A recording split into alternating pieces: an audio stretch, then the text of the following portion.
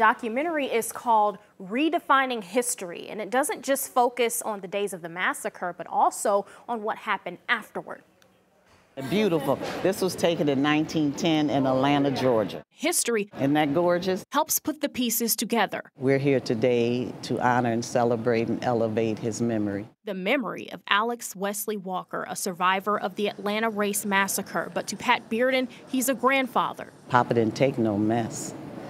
And I want people to realize that our people fought back as best they could. It was September 22nd, 1906, when mobs of thousands of white Americans killed at least 25 black people in Atlanta. Their hatred rooted in a false report of black men raping white women. Bearden and her sister Yolanda Simmons remind us that Alex didn't back down. He got his gun, defended his family, and even spent some time behind bars. This changed the trajectory of his life. Alex's story is one of the many Darren Sims tried to tell in a new way.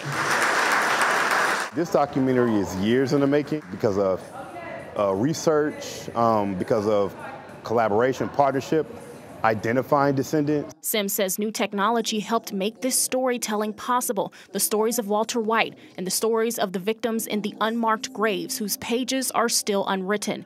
Bearden wants the next generation to know the truth as we redefine history. I want them to think about their own stories. I want them to see what our people went through and be proud of their people and that all our stories matter. The film also digs into how political leaders played a part in efforts to disempower the black vote. Though there are still chunks of the story missing. We have to continue to tell this story, and honestly, until we uncover every piece of it.